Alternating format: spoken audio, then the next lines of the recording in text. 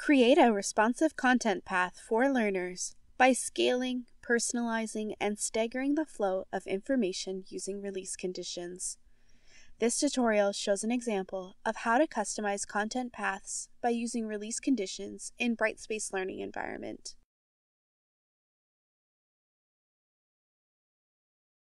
Release conditions are available in many tools, such as awards, discussion forums and topics, and intelligent agents.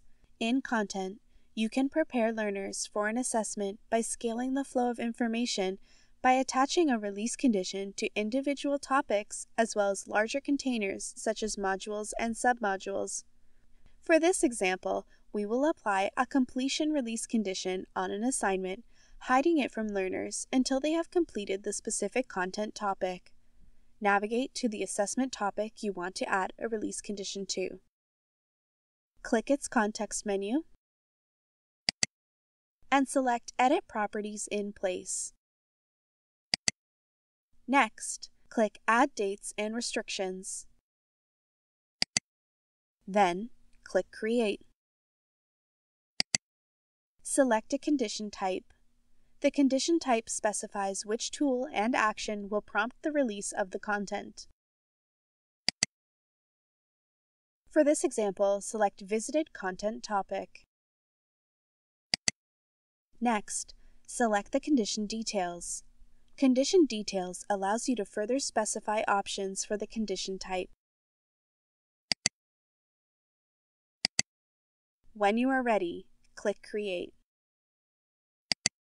You can add more conditions, delete a condition, and specify if one or all available conditions must be met prior to releasing the content. When you are ready, navigate to Update and click it. The release condition icon displays. Items with release conditions are not visible to learners until the conditions are met. Note: exemptions do not trigger completion release conditions, so you must manually release them to learners. Next, let's set up a release condition for responsive communication. Navigate to Announcements and click New Announcement. You can also use release conditions to create responsive and customizable communications. In this example, we will create an announcement with supplementary materials for learners who score below a certain grade threshold. Enter a headline and a message for learners.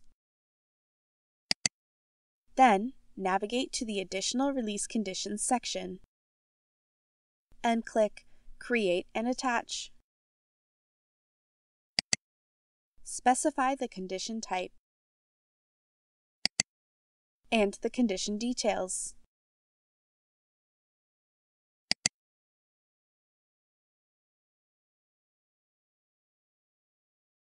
Continue to complete condition details.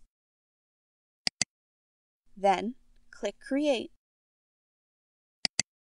Your release condition displays. When you are ready, click Publish.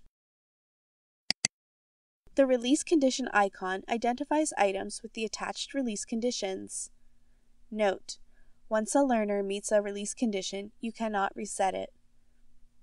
Learners who meet the conditions will receive a notification and a personalized announcement that outlines it has been conditionally released. Create a responsive content path for learners by scaling, personalizing, and staggering the flow of information using release conditions.